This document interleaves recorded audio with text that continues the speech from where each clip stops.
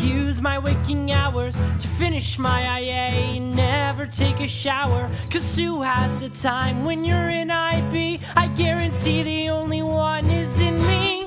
I'm freaking out because SparkNotes isn't working, and I swear to you that I am almost certain I quoted in my essay with 0 tricks, and yet my plagiarism score is 56. But I'll take a breath because colleges don't want me, even though now I'm antisocial and lonely, because I've written my EE about 100 million times, and that's fine. Whoa, IB, see what you do to me. Canceled a date to work on my IOP, and now my girlfriend's breaking up with me. But at least I got a 93.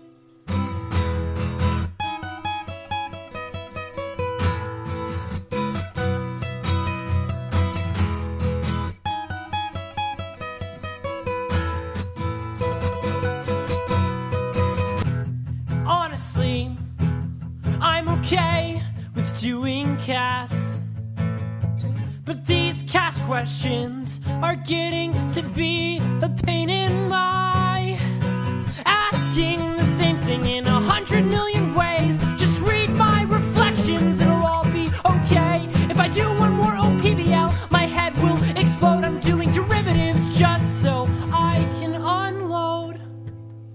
Oh, IB, see what you do to me.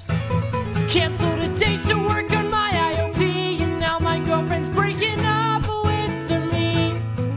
Oh, IB, I really hope this pays off in the end, because I've chosen a life where I never leave my room instead of having friends. What are friends?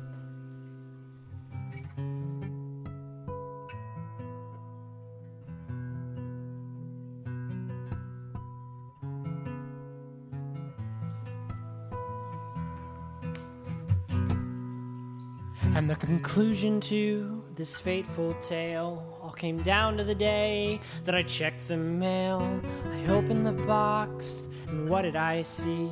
I found a letter from that university. It said, "Congratulations, fall of 2013. I guess I really owe it all to IB, to IB, to IB, to IB."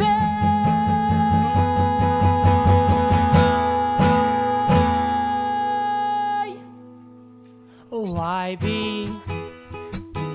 see what you do to me.